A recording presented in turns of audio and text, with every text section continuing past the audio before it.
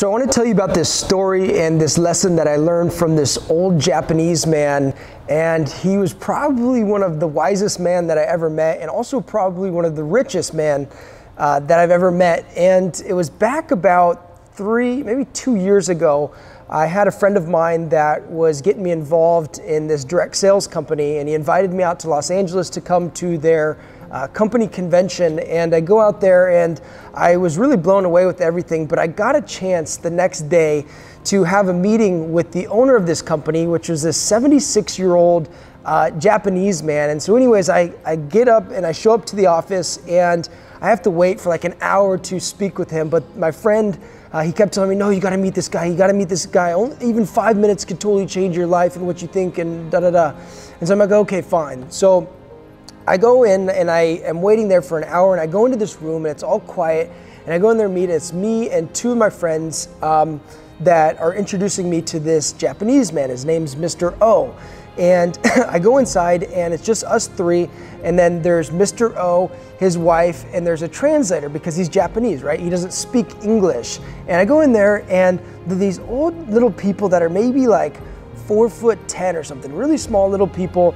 And I walk into the room and he bows to me. And in Japan, they bow. He bows, he goes, nice to meet you. And I said, it's nice to meet you too.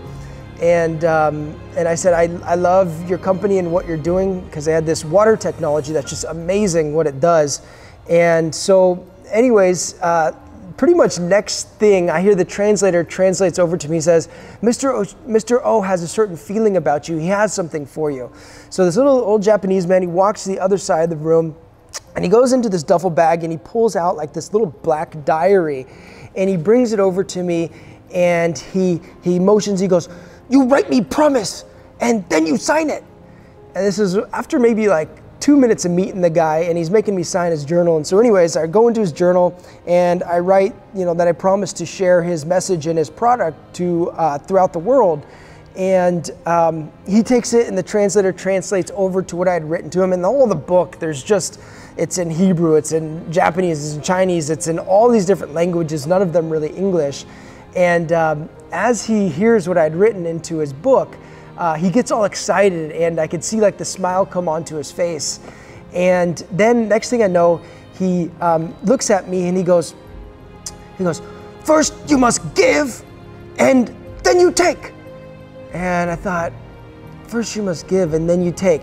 And after that, right after, I noticed he reaches into his back pocket, and he's wearing this nice, real, I guess maybe Japanese made suit, and he reaches into his suit pocket and he pulls out, and he has literally a wad of $100 bills, and he hands it over to me, and I could see that because they're folded in half, and I could see those $100 bills, and he gives it to me with both hands, and he goes, first you must give and then you take.